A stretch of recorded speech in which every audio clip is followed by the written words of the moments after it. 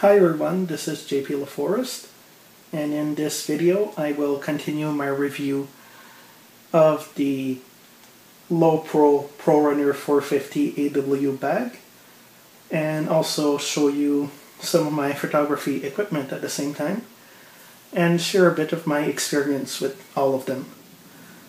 So the first thing I always bring in my bag is the Canon T2i. The T2i is a very capable camera, and it's great for photography, and it's also great for the video quality at 180p. It's very hard to notice a difference between it and the 5D Mark II, which kind of launched a revolution of affordable DSLR video. And the T2i comes with the SD cards, which normally I always keep one inside of here, but I think I was transferring pictures earlier. And usually I keep my Tamron lens, which is the Tamron 70-300 f4 to 5.6. It's the SP VC version. And usually I keep it with the camera because it's the lens that I currently use the most. I've only had it for about a month, but I really love it. The image quality is amazing. The vibration control does a wonderful job. And the aperture of f4 to 5.6 is not that great.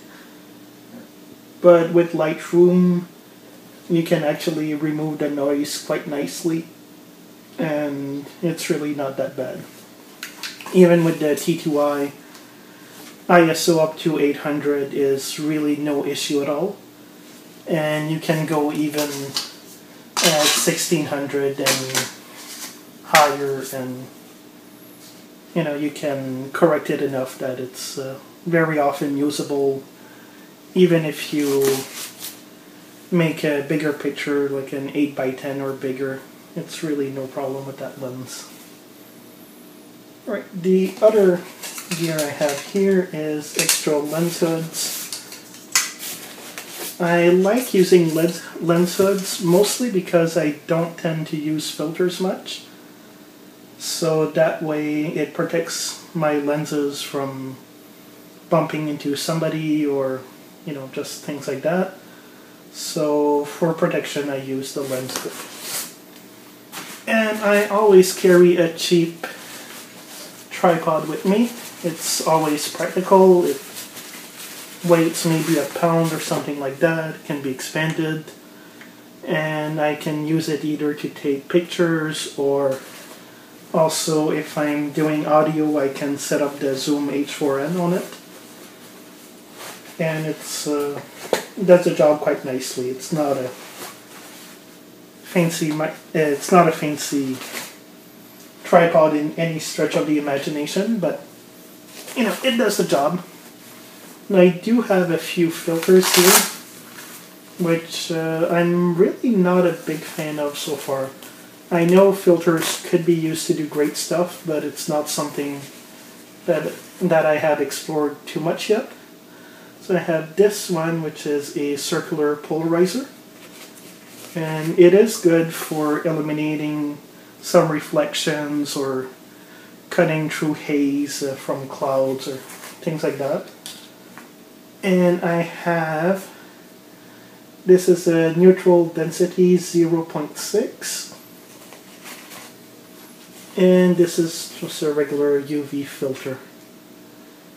Yeah, UV protector. And these are all from Tiefen. It's a kit that came 3 of them together. And trying to remember the tread size. 58mm tread size. So that's the other thing too. I have lenses of all sorts of tread sizes, and I haven't had the chance to get nice filters for all of them, or a better kit. The other stuff I carry around is a lens cloth, some cleaning liquid,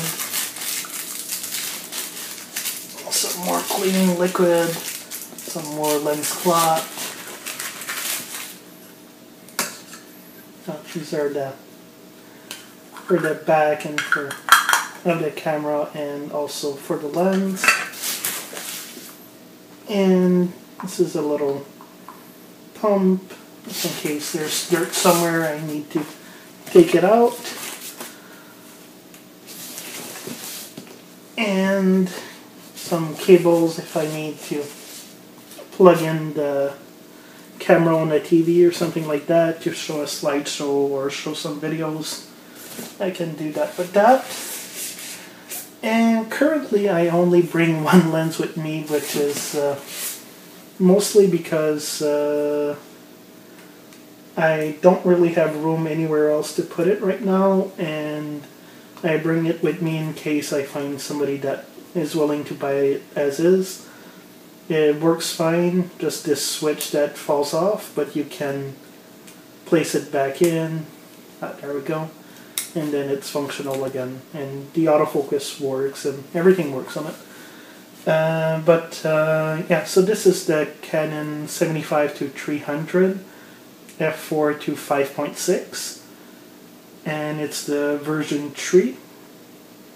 I was extremely disappointed with this lens. It's the image quality that really disappoints every time I've used it. It's soft from 75mm all the way to 300. The build quality, as you can see, is really abysmal. Anyway, I can't really say much good about this lens. It really disappoints me that Canon still sells it. It was probably a fine lens when it came out in 1992, if I remember correctly, for the first version of it. But the way the sensors have progressed that lens is really... It's the only piece of equipment I ever tried that I can say it should belong more into a museum than anything else. So yeah, between the two of those, definitely the Tamron, I think, will not disappoint you at all. And over here, always bring a spare battery.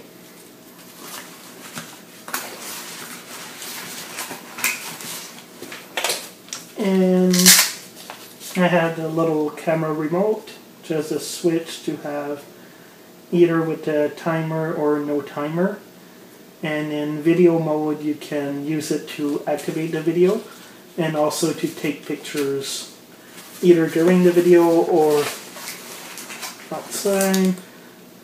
I have these little headphones that came with, I think probably my iPhone or iPad, I can't remember, but I bring them just in case.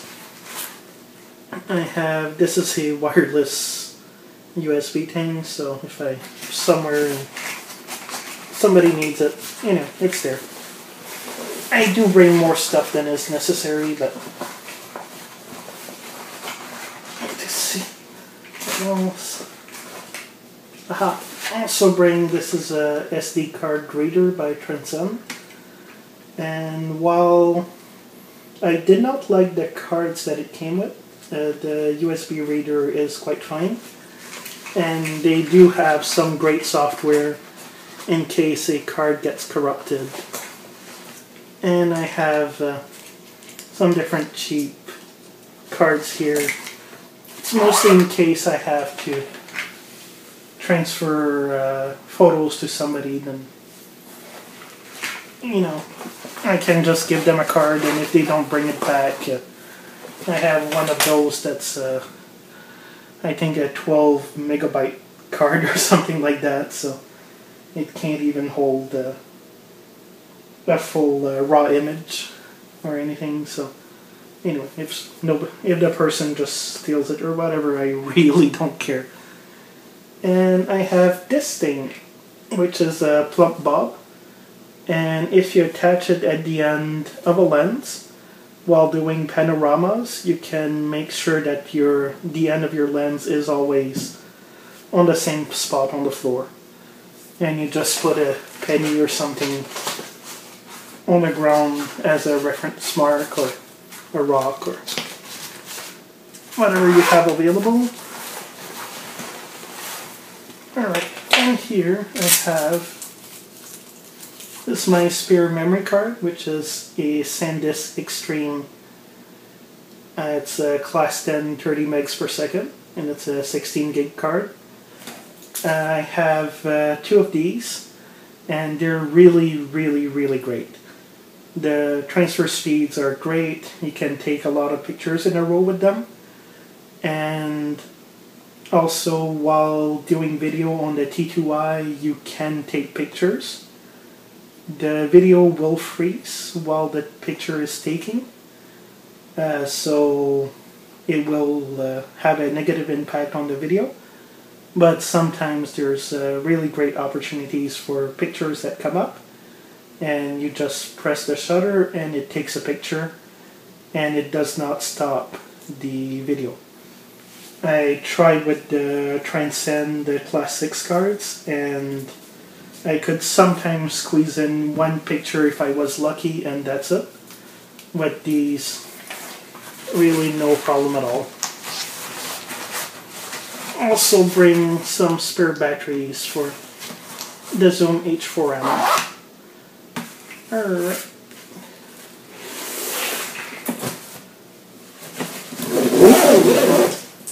So that's it for this bag.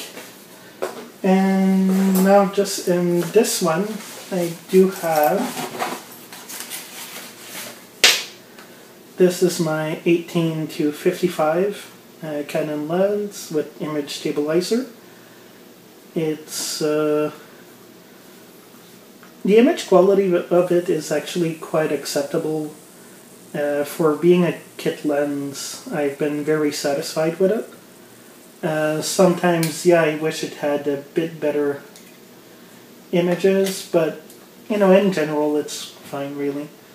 The only thing is the plastic here for the thread has broken off, and I never dropped this lens, and the same thing with the other Canon, the 75 to 300, I never dropped any of these, and it just shows to show, like, the image quality, the build quality of these lenses is a bit on the cheap side, but it's still functional, and, you know, it's still, it's a lens I do use anytime I need a wide angle shot.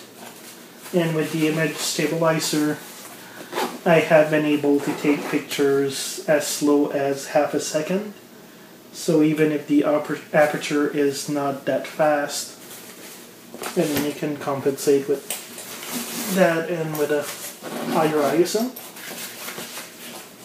And this is, well, this used to be my favorite lens. It's the 50mm f1.8, and I still love it. It's still great. The image quality is better than what the Canon T2i can record, actually.